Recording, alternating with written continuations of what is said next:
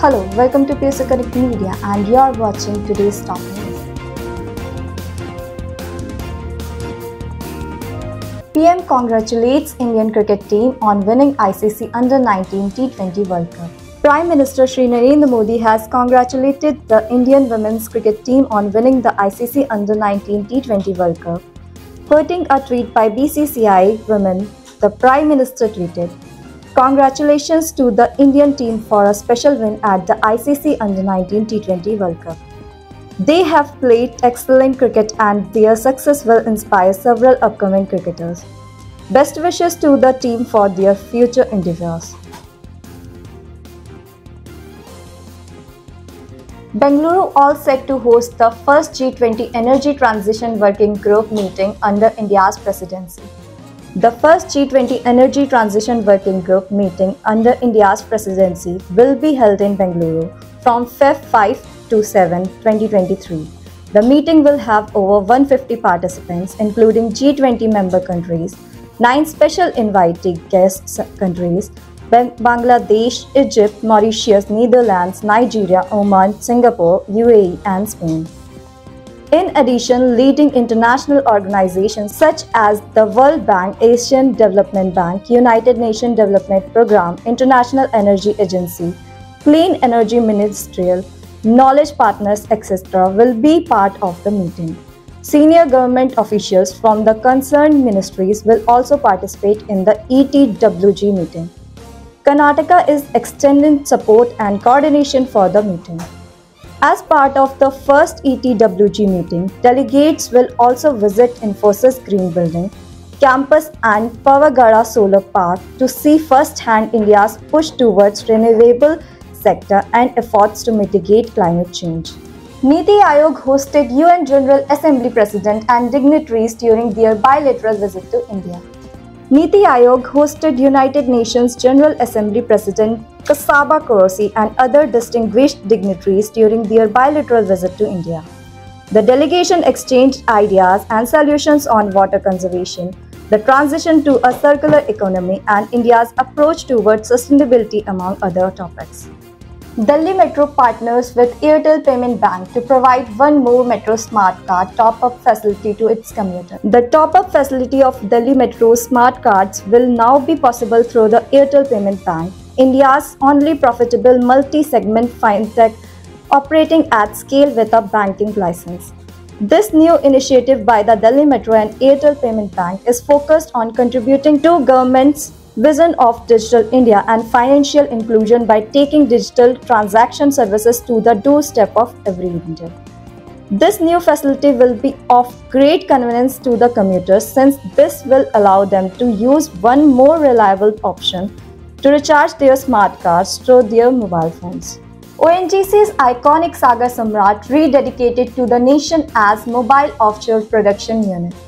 Recoronation of Sagar Samrat is a testament to the courage and willingness to make a difference in the face of uncertainties and the tumultuous forces of nature through realignment and innovation, said the Union Minister of Petroleum and Natural Gas and Minister for Housing and Urban Development Shri Hardeep Singh Puri, while rededicating Oil and Natural Gas Corporation's iconic drilling rig Sagar Samrat as a mobile offshore production unit to the nation. Union Minister of Petroleum and Natural Gas Shri Hardeep Singh Puri rededicating the Sagar Samrat to the nation as mobile offshore production unit. In a tweet, the minister said Sagar Samrat now rules the sea as a mobile offshore production unit. Joint energy soldiers of ONGC at the recoronation of a valuable asset. Sagar Samrat rig built in 1973 was instrumental in 14 key offshore oil and gas discoveries and drilled around 125 wells. Shri Nandlal Sharma visited under construction 66 MW Dhola Sindh hydroelectric project of SJVN Limited. Chairman and Managing Director of SJVN Limited, Shri Nandlal Sharma, on 29 January visited under construction 66 MW Dhola Sindh hydroelectric project, Himachal Pradesh. During his visit, he commenced the concentrating of dam with press of button at Sanotu, Hamirpur. With completion of excavation works at dam, pit and both the riverbanks. Dam concreting work has commenced. Now the project has entered into an advanced stage of construction.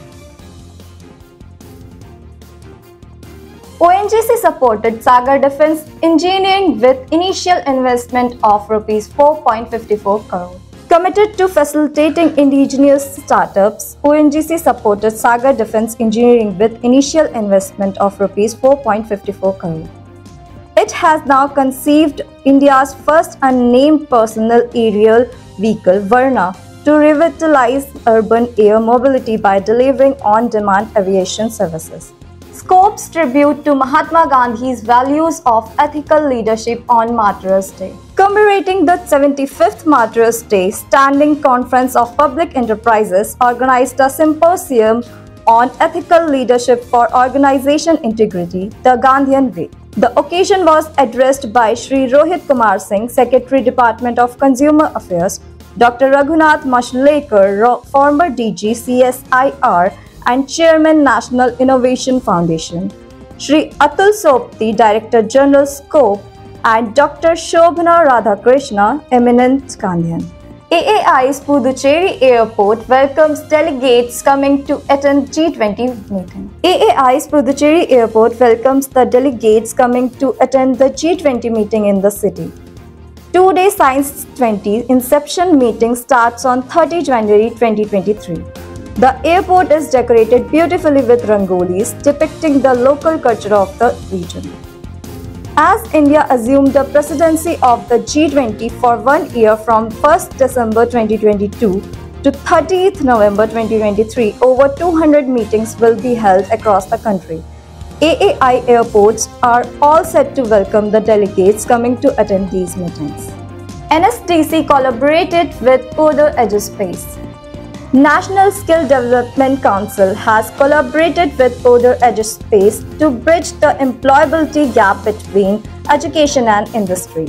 Through the upskilling program WorkX Bootcamp, which focuses on providing 21st century relevant skills like data science and business strategy, their students can have access to a 4-module 5 certification program which involves collaboration with Harvard Business School, online and Coder Enterprises. Thanks for being with us. Like, share and subscribe, and if you want to say something, kindly put your comments down.